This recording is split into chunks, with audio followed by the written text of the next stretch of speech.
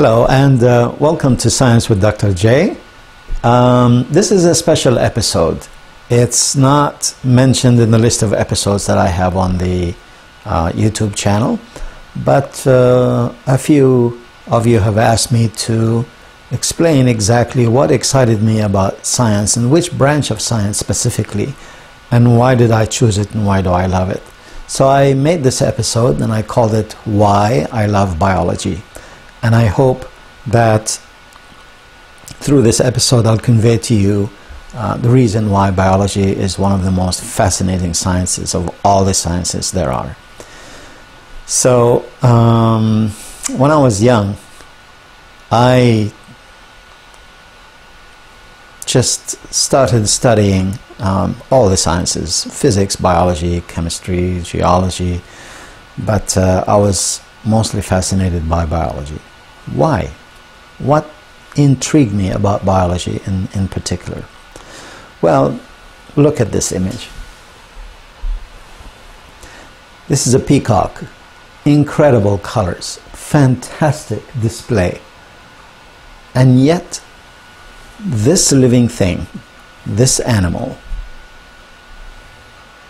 like all other animals or other living things, plants, bacteria, fungi, animals of all kinds, all of them are made 98% of hydrogen, carbon, oxygen, and nitrogen.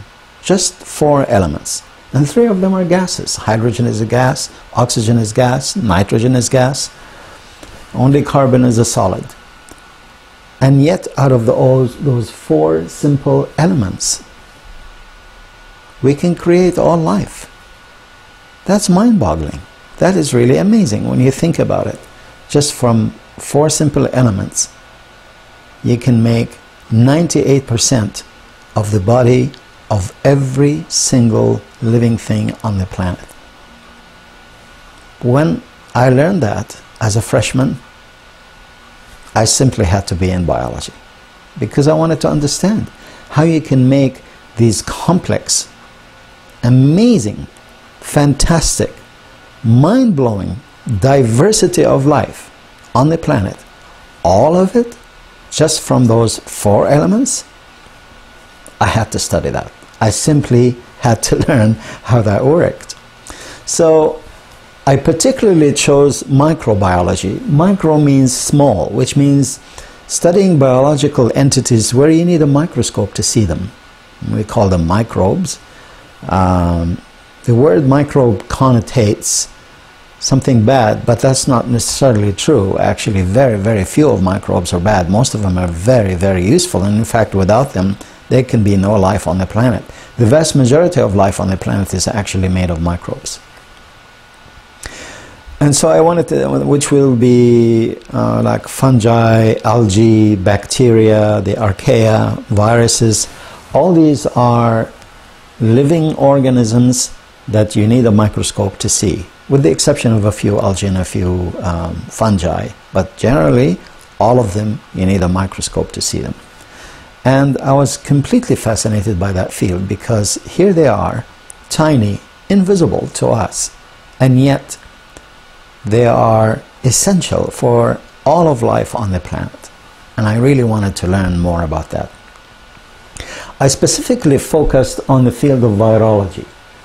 Virology is the study of viruses. Look at this. This is a geometric shape with 20 different faces. And that's just nothing but a protein coat, and inside it is a DNA molecule. And that's what we call the Herpes Simplex Virus. This virus can cause really serious diseases. And so I specifically put my attention on the study of this particular virus and how it causes disease. A very well-known disease that it causes is cold sores. A lot of people suffer from these cold sores. Cold sores are blisters that appear around the lips, sometimes the chin, and sometimes can even go to the eye and cause blindness. I was very fascinated by that. I really wanted to understand how that works, which I did. I spent 5 years of my life working on cold sores and to find a way to minimize the damage from the virus in the cold sores. So I grew the virus on cells that we call HeLa cells. They are taken from cancer, carcinoma of cervix cancer, from a woman who lived a long time ago in the 20s. Her name was Henrietta Lacks, and these cells were taken from her cancer. And on these cells, I grew the herpes simplex virus, and I could therefore use it in doing my research. So where does this virus hide? Where does it? Because sometimes it just goes away, and after a couple of months, for some reason, it just comes back. Well, it actually hides inside a nerve in the face here. We call it the trigeminal nerve. Trigeminal means it has three branches. One goes to the eye, one goes to the lips, and one goes to the chin, as you can see in this illustration here. And the most common one is the one that goes to the lips and causes these blisters that most people suffer from. That's what I dedicated my 5 years of my life studying, and it was fascinating. But in conjunction with that, I also studied biochemistry. What is biochemistry? It is chemistry and biology combined together. It is studying all of the chemistry that happens inside the cells of the human body, or of animal cells, or of plant cells, or of bacterial cells, or any living organism. Anything that goes on inside the cell is biochemistry. And that field is essential for the understanding of microbes, and so I dedicated a big portion of my life studying that also. And as you can see here, it can seem intimidating or complicated, but it's not really that bad, because you don't study the whole thing at once.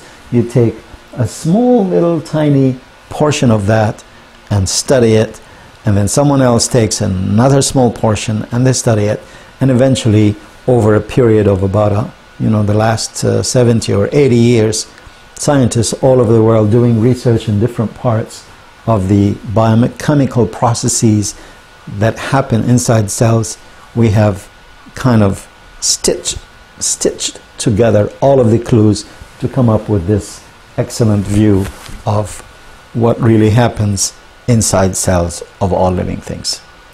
So again, to summarize, look at these jellyfish. They're amazing creatures, and they can live long lives. They never die, actually, or some of them don't. And yet they are also made of hydrogen, carbon, oxygen, and nitrogen, 98%, and 2% everything else. That's amazing. That's fantastic. So that's why I love biology, and that's why I worked in a typical lab similar to what you see here, and did all of my work and research, and tried to discover one little tiny bit of what we know about biological science in general. So without taking more of your time, I would like to show you the immense and beautiful and gorgeous and amazing diversity of life on the planet and how it works. So here you go. Enjoy the show.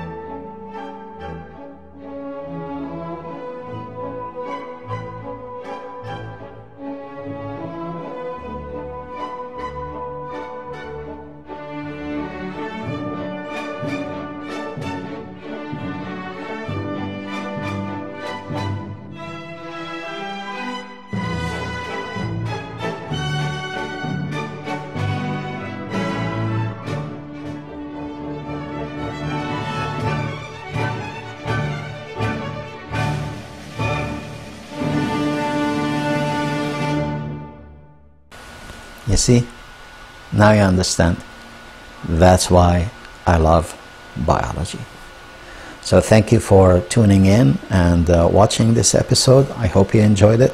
I hope it gave you an idea about the immense diversity of life on our planet. It's fascinating, it's mind-blowing, and I would like to share some of that excitement with you. In the coming episodes, I will also cover a bit about how living things work and what they do and why things happen the way they happen. Please join me in the next episodes. Subscribe to the channel if you can. Tell your friends, and bye-bye for now.